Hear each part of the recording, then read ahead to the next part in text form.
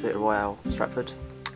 With the first sort of photo shoot and first day that cast are meeting for Gutted. We've got a few different outfits, we've got makeup going on, a bit of costume, and it's the first chance of getting to know the rest of the cast. It's a little bit like going to school. We're all meeting our brothers and our respective other halves and stuff, and getting into costume, having a bit of makeup done, and yeah, do a bit of marketing, a bit of publicity.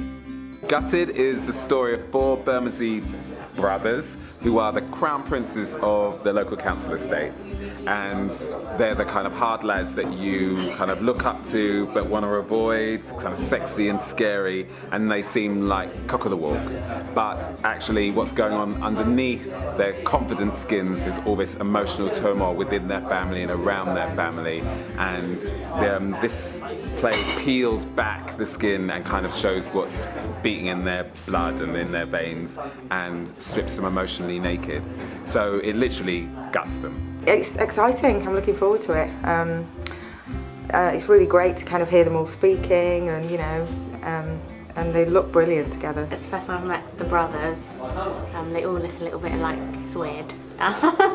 And yeah, no, it's good. Everyone seems really nice, so I can't wait to start. Making them all gorgeous, as they are anyway, and just even, giving them kind of like a bit of a stylized look, so they've got some kind of uniformity going on between their looks. Really nice actually. I like her touching my face, and she said I've got good skin and I look like Rocky, so I'm buzzing off of that. I'm happy.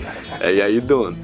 We're about to shoot this kind of party scene here, which for the poster, because a core part of the story is that Matthew, the oldest brother of Matthew, Mark, Luke and John, is coming back from rehab. He's a professional footballer and he's had a bit of a nervous breakdown, and he's coming back, and there's a welcome party back for him, and at this party he starts to tell the truth about their family, because that's what he's learned in rehab, and that makes everything melt down.